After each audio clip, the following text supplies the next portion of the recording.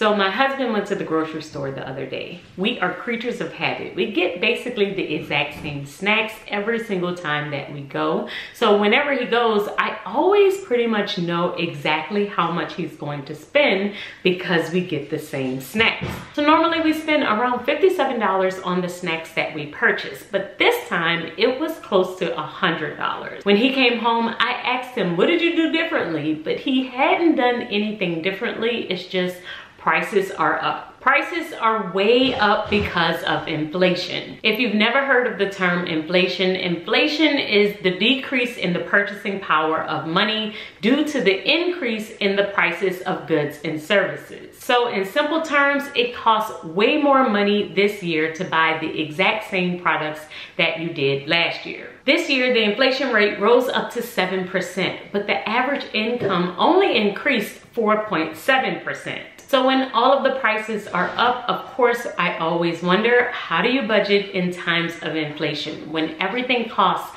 so much more than it used to cost, how do you budget for it? So let's talk about 4 things that you can do to help budget during a time of rising prices. The first thing that you can do is streamline your mortgage. Your home or shelter is usually the highest line item on your budget. So when inflation is high, this is usually the first line item that you could look at. When the rising inflation rate is also accompanied by lower interest rates, you could actually save money by refinancing your home. How do you know if this makes sense for you? The first thing that you need to do is to look and see what you could possibly qualify for. This will more than likely be based on your income and your credit score. Once you know what you could possibly qualify for, then you're going to compare it to your current interest rate. Make sure that you also consider how long you're going to stay in your home and if you're able to recoup what you're going to pay in closing costs. Now, if you're not in a position to refinance your home or it's going to be too expensive for you to actually move,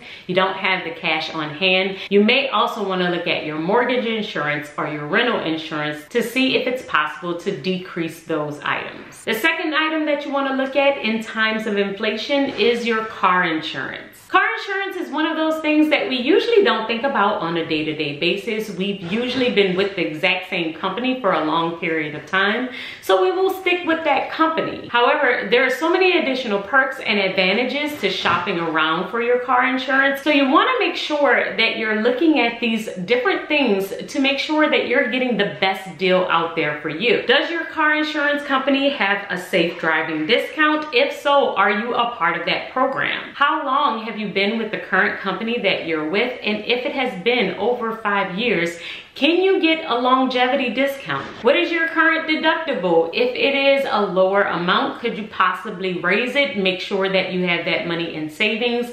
That way you can save on having a higher deductible. And push come to shove, can you shop around with other car insurance companies? Sometimes it's better to just switch over and get a better deal. So check out all of these things when it comes down to your car insurance to make sure that you are covered but still getting the best bang for your buck. The third area that I'm going to talk about is probably the second highest line item on your budget, which is your food. Grocery store prices rose by 5.4% between October 2020 and October 2021. And we have definitely been feeling it within our budget. So this means that if you are budgeting for $50 or $100 for your grocery budget, you could be possibly having to do double that by the time we got to 2022. So I wanted to give you some tips that will help you overall with your grocery bill. The first thing that you need to do is look at buying generic as much as possible. We usually get attached to a brand, but most of the time the generic will be the exact same product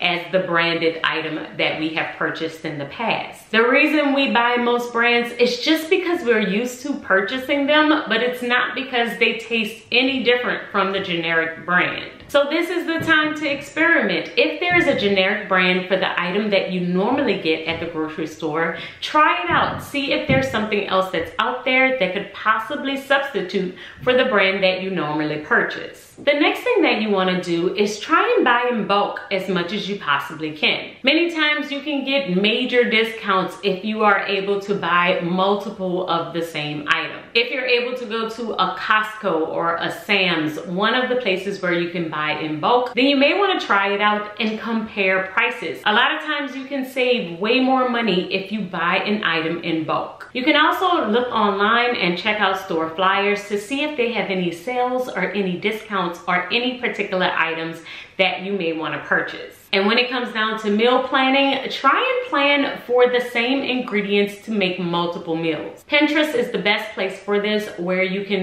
put in different ingredients that you have and look for different options of different meals that you could create with those exact same ingredients. This is a major cost saver because now you're creating multiple things with the exact same ingredients and saving on those ingredients at the store. You don't have to purchase as many groceries. And since poultry is one of the most expensive things at the grocery store, you could also look for meatless options. There are a bunch of meatless meals out there that you may be able to substitute in 1 or 2 days out of the week so that you can cut down on how much poultry you have to purchase. And the fourth area in our budget that you need to look at during times of inflation is our energy. Completing an energy audit will help you during times of inflation to make sure that you're not using too much energy and doing little things to help your energy bill. One thing that we like to do is to use energy efficient light bulbs. So energy efficient light bulbs cost a little bit more when you're at the grocery store. However, they last much longer and they save so much on your energy bill. You also may want to make it a habit to set an alarm and check all of the areas around your house. I know I have small kids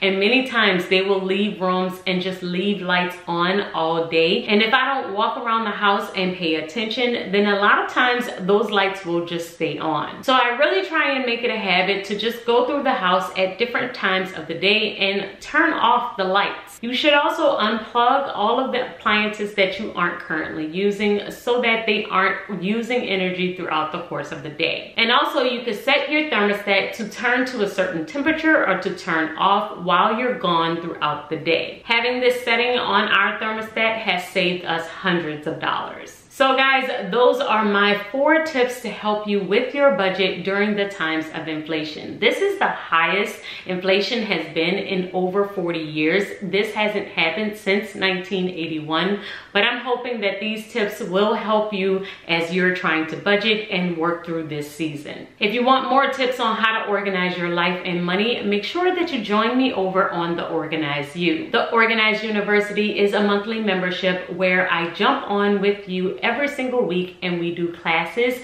where we talk about how to get organized, how to set up your budget, and how to save more money. Along with the weekly classes, we also have a private podcast, we also have a book club, and you get access to all of my planner downloads. If you want more information, make sure that you check out the description box below, and I will see you guys in my next video.